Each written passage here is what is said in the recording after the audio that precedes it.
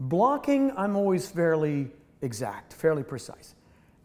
However, paradoxically, Scott Wentworth, myself, and Stephen Wilmette, and were very organic. Certainly, Wentworth and I would change blocking in the Dover scene. He was playing Gloucester beautifully. We would allow that to evolve simply because it was Tuesday at 3:45, and he'd go that way, and keep in mind he was blind. So he didn't know where the hell he was going. And I would go somewhere else. You can't see me, I'm over here now. But we allowed, because we thought, and it was a vulgar display of everything we'd learned up to this point. We've both been on that stage forever and ever and ever. We've learned from the best guys. We thought, look, we know how to use the stage. We know how to share. Let's play tennis here. This is Wimbledon. You hit it that way? Sure, I can hit it that way. You hit it that way? What a great idea. I don't know what's going to happen to you. No, but are we going to still obey the festival's rules and Shakespeare's rules? That is to say, make sure it communicates to the people who paid? Yeah, but we're going to challenge and excite ourselves, and we're not really going to know how it ends. In brief, what are the festival stage, the rules of the festival stage? There are some very fundamental rules about working on that thrust stage, and the first thing to know is that there's very little set. And what set there is insignificant in terms of how it helps the actors. You're not going to be immersed in a beautiful handmade set that tells you that is the reality you're now in, that convinces you, oh wow, I must be an 18th century actor. I'm in an 18th century set, and it's meticulous and beautiful. And I've worked on those both in film and television and on stage, and they're great and they're very helpful.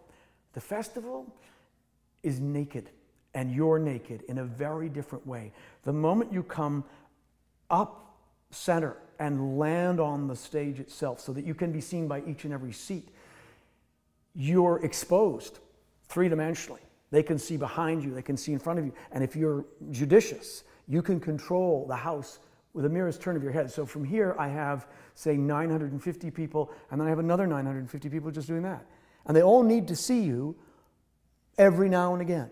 And you need to develop a sixth sense about how much they need to see you and when. And I grew up on this stage. I came to the festival in, I think, 81, and I embraced the mythology that Douglas Rain could walk that stage backwards in the dark, including the stairs and the vomitoria.